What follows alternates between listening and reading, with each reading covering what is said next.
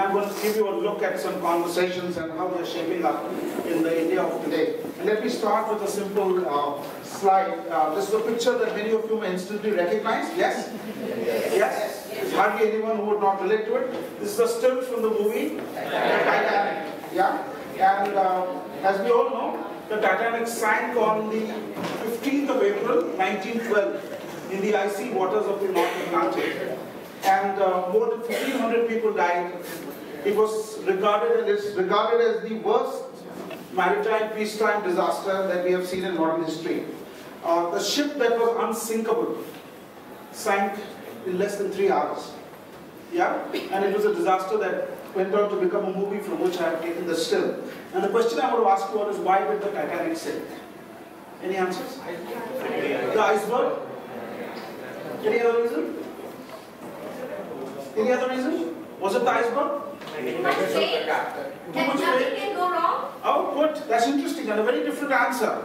So the Titanic sank for many reasons. One of them is the iceberg that hit the Titanic and it broke apart. This is a much studied subject. Why did the Titanic sink? And other reasons would be an arrogant captain who pushed it to the limits and moved faster and faster even before the engines had broken in. Of course, there are even other reasons, which is the lookouts were lousy. They weren't looking very well at what was in the outside. You could say the weather was bad, visibility was poor. Yeah? All of these reasons are good enough. But several years ago, a senior person from UNESCO asked the same question, why did the Titanic sink? And he gave a very different answer and a very different spin to the question. And he looked at it very differently. He said, yes, the iceberg was there. Yes, the captain was arrogant. Yes, the lookouts may have been lousy. But he said, all of these actually served to confuse the situation. Even if the iceberg had not hit the Titanic was doomed. Even if it had landed safely, even if it had made the waves that it had set out to make, the Titanic was doomed for the simple reason that something else had happened 10 years ago. And 10 years ago, Kitty Hawk had happened. The airplane, the Wright brothers had invented the airplane.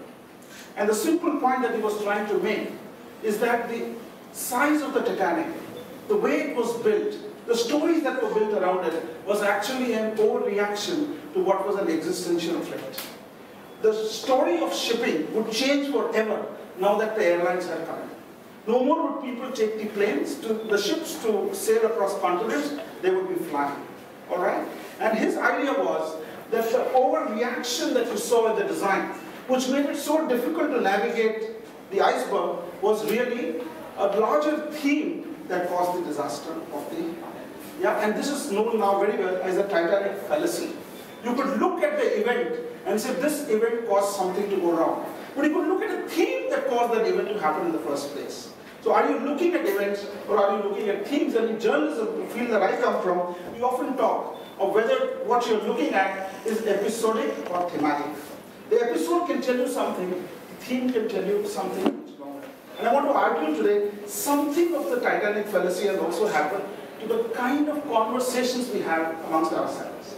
And let me tell you what kind of scene we are immersed in when it comes to conversations. There are two types of conversations that we hear all the time. And one of them is simply the loud one. Have you heard of that? The screeching, the screaming, the punching of the fist. Saying, here's my story, listen to it. And we've seen it in many a TV screen, and particularly one TV screen, if you remember. Yeah, it's very loud. It demands your attention and says, my point is the point you want to listen to. Yeah? Is that right? We can all relate to it, and we don't have to name it. Yeah? That's the kind of conversation that we hear. And the second one that we hear is the 30-second soundbite. It's slick, it's smart, it's sexy. It's supposed to be the way we are supposed to speak. You say it nice. Give a Twitter-friendly headline. Have you heard that? Yeah, so that everybody gets what you want to say in a very short time. Okay? I want to argue that both of these have really taken away from us the very art of conversation and what we are doing and how we are understanding the world. Yeah, I want to draw probably the air some three circles for you. So circle number one is this conversation that are loud, screeching, shouting, demanding your attention just like the Titanic did at one time. And the second one, the smart, the slick, the sexy, also demanding your attention in a very different way. Because this is all around you, you're immersed in it, you don't feel it anymore. And you feel this is the way conversations are meant to run. Okay? And the more you hear it, the more you're drawn to these and the more you're sucked into this kind of a cycle. When you see that happening and those people getting the attention, let me draw a second circle in their head, you think that is the way you're meant to speak. And therefore you learn to speak like that. Either you learn to shout, or you learn to screech, or you learn to scream, and then you say you demand your attention. So the language is what? Of the fist and the punch, hear me. If you don't like that and you're a quieter type, then you say, I can't do well till I make it very smart. And I make that very smarty little sound bite that will get away. So the more you see it, the more you do it. And the more you do it, you add to the universe of people who are talking like that. So circle 1 is growing. Circle 2 is getting more and more people drawn into it. And there comes the third circle. Because you're doing this all the time, because you're seeing it all the time, now you're listening to only people of this kind. And you've left out a whole set of people who are not shouting, who are not teaching, people like some of you in this audience. That's why I like coming to events like this. People who want to make some measured, reasonable points, but you have no space for them. You only have space because you've now told yourself that this is the voice that I want to hear, this is the sound that makes sense. If I don't do it, I'm not up to it. I can't come on the stage and speak because I neither shout nor scream, nor do I have the smart little sexy sound bite that I can give you. I stammer, how can I come here and talk? And then I begin to listen to only those sounds, and when I listen to only those sounds, the rich tapestry, the 90% of the universe I have closed my eyes to. Just think about it, because how many people really shout or make talk and sound bites? People have ordinary conversations and ordinary relationships. And if I am tuned not to listen to them, then what is it that I am missing out? Is a question I want to ask you. This is a fallacy. This is a Titanic fallacy on a Titanic scale, if I can use that kind of a word. And I have begun to appreciate conversations of a different kind. Therefore, I like those people who are neither shouting nor listening, but who also stammer. Yeah, I think there was the first speaker here who spoke of how difficult it is sometimes to learn to speak. But I want more and more people to come up and talk, and I want to talk to those people who stammer, who are unglamorous, who can tell me about small everyday experiences that inform me of life and experiences in a very different way. And where is that art going to come if you're going to be immersed in circle 1 or circle 2 and miss out the entirely circle 3, which is really more of those conversations and leaving out the rich tapestry. Let me give you an example of how this works. So, I teach in a B school, and a top-ranked B school called the SPJ Institute of Management and Research. I'm a faculty member there. And one of the exciting programs we have there, courses we have there, is MBA participants go and mentor children living in the neighborhood but from underprivileged backgrounds. Okay, so we have every participant paired with one student, okay, a school student who goes to municipal school probably, and they go to their homes, visit them and mentor them. And this is supposed to be a mentor-mentee relationship, but each teaches the other through experience. The MBA participant will teach maths to the child is teaching life experiences to the MBA participant, because you go to a household which is sometimes a slum, a tin shed, a patra, and see what kind of life. That's also learning. Okay? So, now these MBA participants and the kids they mentor have two different worlds. Okay? Often the participant in an MBA classroom would be a little more privileged, has come to a premier MBA program. And often the kid who is from the background that's not very privileged has not seen that much of life or doesn't have opportunity. Till Jio came along, many of them didn't have internet on their phones. And our kids would take their laptops and play some movies. Alright? So some 3 years ago, the kids and the MBA participants went together on a picnic. This is supposed to be one of the programs where we do over Abhyudaya. The program is called Abhyudaya, we celebrate it. So I said I'll go on the picnic. It was a Sunday and I went along on that picnic. And there are some pictures from that picnic. And I sat in the bus with them. They were eating normal keblas. I shared in that. In the morning they were supposed to start at 6 o'clock. And the young kids from the underprivileged backgrounds were on time. The MBA participants came 1 hour late. Okay? And I waited for 1 hour for them to come, looking at our clock, since it's not a classroom, so we couldn't tell them anything. And then we set out on our picnic. And we took some lovely pictures. And one of the things I did there is to sit down. I said, let me talk to the kids who have come on this picnic, because we rarely get to see them in a B school. Our students go to their homes and mentor them, but we don't meet them. So it was a golden chance for me. These are some pictures from the picnic. You can see the lovely bright faces, yeah? See the energy. And I sat down to talk to some of them. So after the play was done and before lunch started, I took some 6 plastic chairs, requested the permission of the head of the program, allowed me to talk to some of them, and set up a small little mini area where we could talk and chat with them. And I asked them some very simple questions. Look at the smile, how warm that looks. Yeah, I can never forget this picture and that experience. And when I sat down with them, that's me talking to some of the kids on the everything. And I said, let me ask them, what do they think of India? What do they think of growth? What do they think of life? Because these are questions I don't get to ask them. And our students are interacting with them.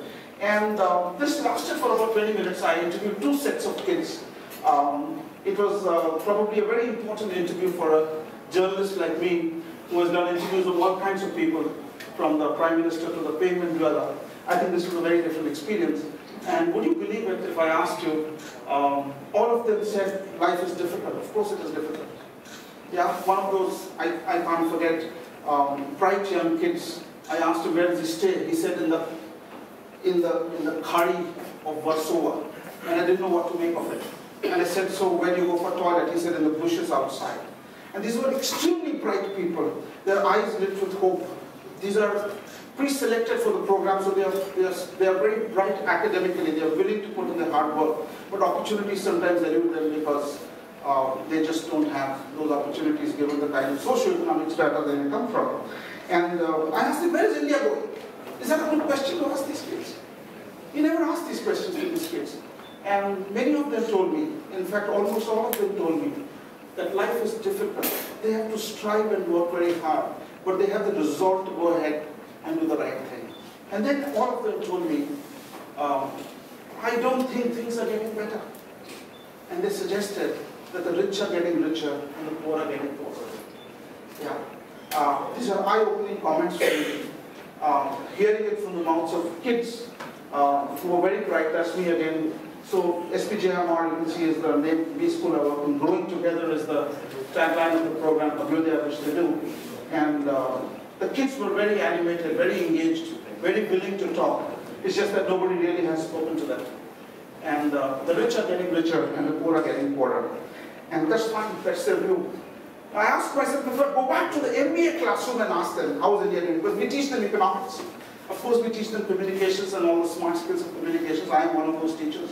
We also teach them sustainability, ethics, blah, blah, blah. But if you ask the MBA participants, what do you think of India? What answer do you think you'll get? They say India is growing. Yeah, we are 6%, 7%, pushing 8% GDP growth.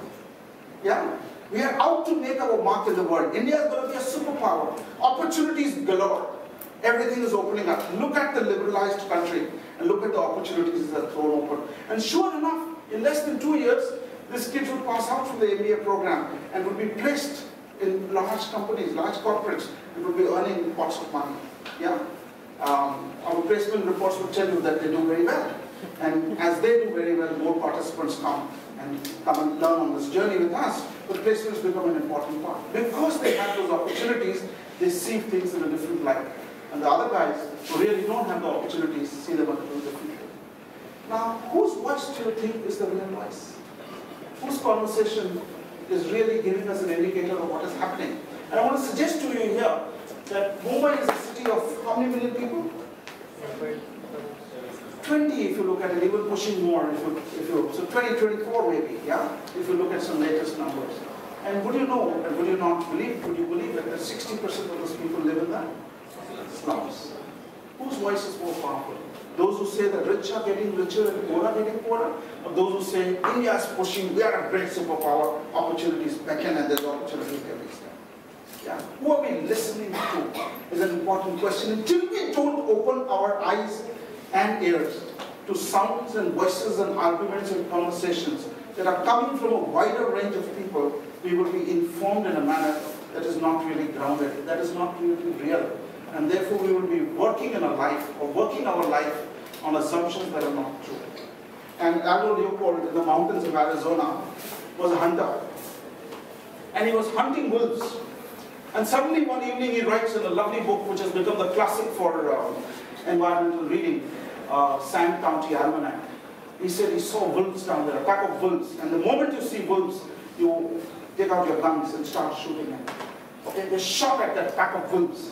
And he said, he and his friends, because when you saw wolves, you just shot, because the wolves were not supposed to be there. Yeah, they destroyed livestock, and you kill the wolves in the mountains. And he said, I reached just in time, because the wolves were down and they were up. And when the wolf was injured, he said, I reached just in time to look into the dying eyes of the wolf. And those dying eyes spoke to me and told me, this is not the way it is supposed to be.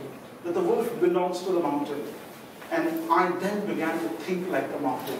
Because the wolf was not meant to be killed. But the point I want you to take away is the dying eyes of a wolf also had a voice that informed Alvin Leopold and built the classic called the Sand Country Almanac. When you begin to listen to those voices, that are genuine voices, you open yourself to a range of possibilities that are close to you otherwise. Yeah? You work in a very limited frame, and the journey is transformational. If the dying eyes of a wolf can speak to you, then the trees can speak to you, the wind can speak to you, your own soul can speak to you. Are you willing to listen? So when we do classes in listening, we say, please listen. But I also want you to ask yourself, who are you listening to? Are you listening to the loud? Are you listening to the smart? Are you listening to the real voice that is neither loud nor smart, but is allowed to tell you, but the voice is hesitant. It is pregnant with possibility. Yeah? It's stammering. It doesn't want to come up. You have to enable it to come up. Because when it comes up, it informs you and takes you on a journey that can transform you forever. So when you go out of this meeting, try. Speak to those you have not spoken to. Try to look for ideas in those places where you thought there were no ideas. And try to go away from the slip. Because don't buy that hand. Buy someone who really has an idea, but hasn't had the time to put it together in a slick soundbite. And you will be informed in a very different way. The journey is transformational. It will change you forever. That's all I want to say. Thank you very much.